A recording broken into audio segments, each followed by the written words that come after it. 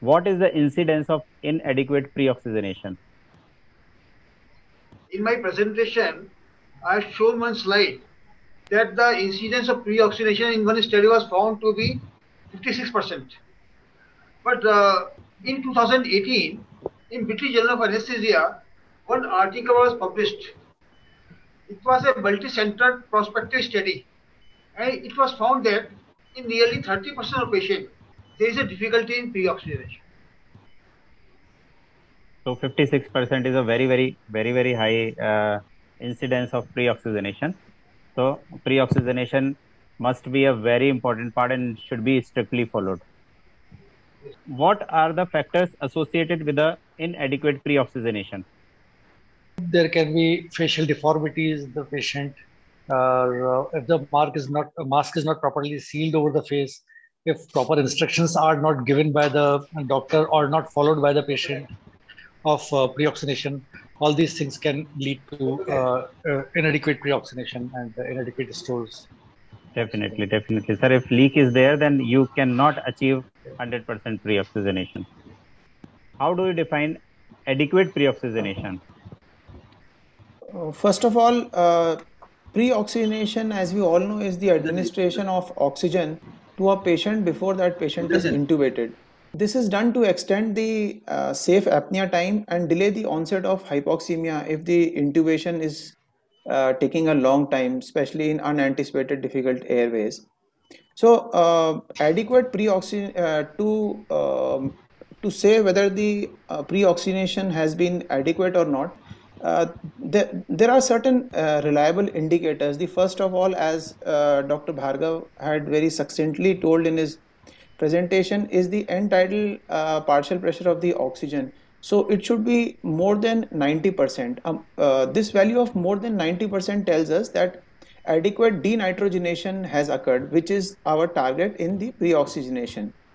Any value which is less than 90% would indicate inadequate denitrogenation and would require some other efforts like the application of pressure support or PEEP to increase the end tidal oxygen concentration. Secondly, there is an entity known as the oxygen reserve index, which is coming up. It is a continuous non-invasive measure of the oxygen reserve in the patient. So it is just like the probe is just like the pulse oximeter probe, and it has a score that lies between 0 to 1 and measures the PaO2 from 100 to 200 millimeters of mercury. So PaO2 of 100 is the value wherein the blood becomes saturated with oxygen, and that is the time when the mixed venous oxygen saturation starts to rise. So and this plateaus at around 200 millimeters of mercury. So when we are using this oxygen reserve index and we find that the value is coming down from 1 towards 0, so it is a very good indicator which tells us that the patient is now losing his oxygen, and perhaps when it reaches a low value, we know that we need to take other measures to prevent hypoxemia well in advance.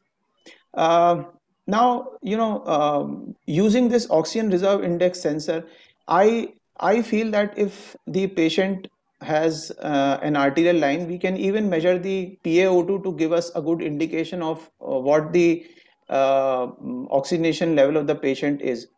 And in places where these fancy things might not be available, like EtCO2 or oxygen reserve index in say emergencies or out of OT scenarios in MRI or some places, even SpO2 would be a good indicator. If we are able to maintain a saturation of 100, then we can say that the patient has a good oxygenation level, although the denitrogenation level, which is our target during pre-oxygenation, will not be predicted. So this is it. Nicely explained. So SpO2 can be an indicator, but it's not a reliable indicator. You want to say? Yeah. So reliable indicator would be the Reliable EtO2, indicator would be EtO2 or gas. Very good. end tidal oxygen concentration or oxygen reserve index. For with the pre-oxygenation, there are the three things: arterial, venous, and the tissue. every part should be saturated with the oxygen. Yes. Nicely explained. What are the conventional devices available right now for pre-oxygenation? Yes, so the device that all of us use almost exclusively universally is, of course, the face mask. And the advantages of the face mask are you place a face mask over the patient and do tidal volume breathing for about 3 to 5 minutes, and that gives you a very good pre-oxygenation. And alternatively, if the patient is cooperative, you can ask for 6 to 8 vital capacity breaths. So that is the most common device that is used by all of us. Apart from that, some people also, including me, I also tend to use the Hudson mask. So what I do is when the patient is wheeled into the OT, I place a Hudson mask with a flow of around 8 to 10 liters per minute, and let the patient keep breathing till the time that my residents or me, we put in the monitors and everything. So that gives you a good amount of time for pre-oxygenation. Some people have also used nasopharyngeal cannulae, nasal cannulae, but those are the ones that are commonly used ones are the anatomical face mask with your breathing circuit or the Hudson mask. So, what do you think, Dr. Bedi? Are these conventional using method, are effective, as effective as HFNC, or there are some shortcomings or limitations of face mask and nasal cannula?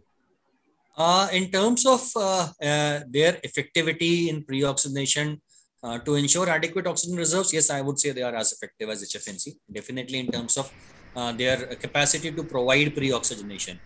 There are, of course, certain shortcomings. One, of course, is the amount of time that is taken for pre-oxygenation, and especially for people who are working in medical college hospitals or in busy corporate hospitals. What happens is that 3 to 5 minutes is sometimes seems to be too long a time. You have the surgeon standing right next to the patient. "Aksab jaldi kar do, mere aur bhi case baki hain, induce kar do."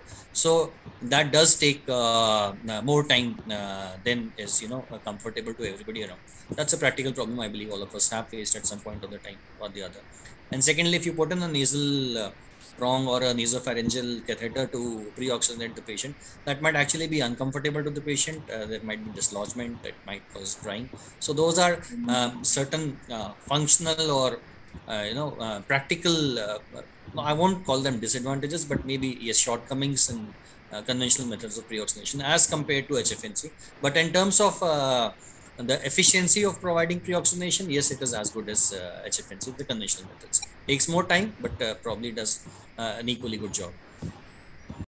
What are the tidal volume breathing and vital capacity breathing method for pre-oxygenation? This actually the pre-oxygenation technique we have discussed is the two types of technique. One is the tidal volume breathing and the vital capacity breathing. As the conventional method, we are providing the oxygen flow 12 liter per minute by the face mask for the 3 minutes. It is effective. It's when you can say this alveoli, arterial venous, have full of the oxygen. This it means indirectly is indicated that there is a pre-nitrogenation. It is a slow technique. By that, it have to take the 3 minutes prior to the induction of anesthesia. This is known as a tidal volume breathing. And second technique is known as a deep breathing technique. In that case, is a vital capacity breathing. You can say it means there is a rapid inspiration expiration. That's in the 60 second. It's you can say the eight deep breathing in the 60 second is a deep breathing. It is both are the applicable in a different scenario.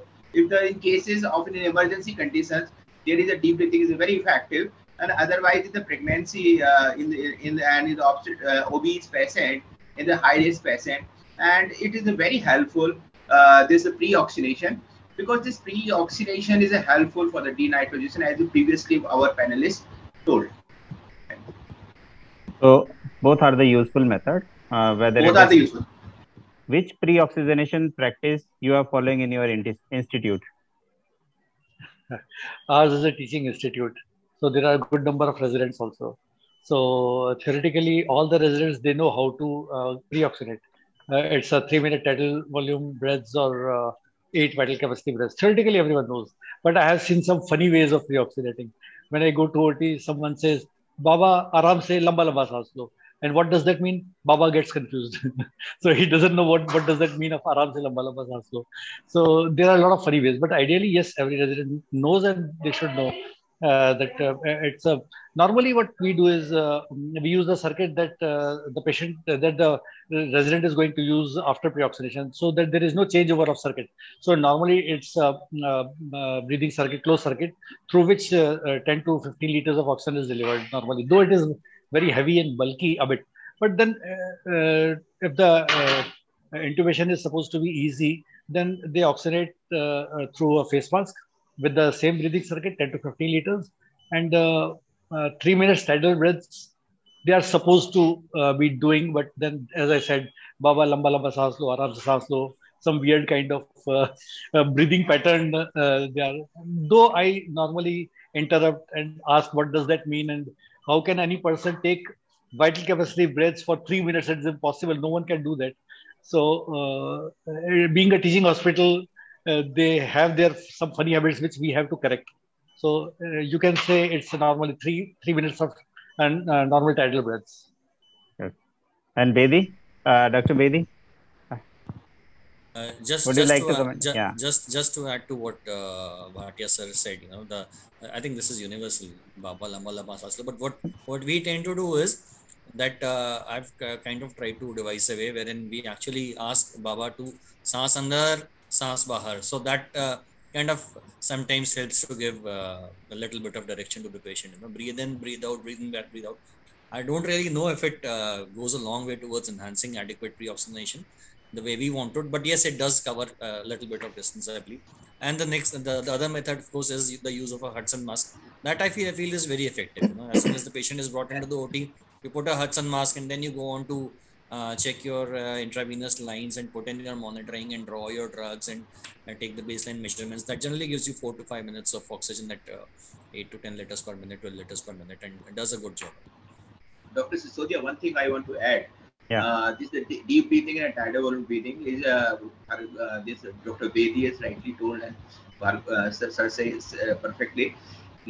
One thing is more that there at time this tidal volume breathing, there's a mask size should be perfect, adequate. This should not be leak, and otherwise we have generally give the pre-oxidation by the general venti mask, face mask, and this thing, and that is not effective.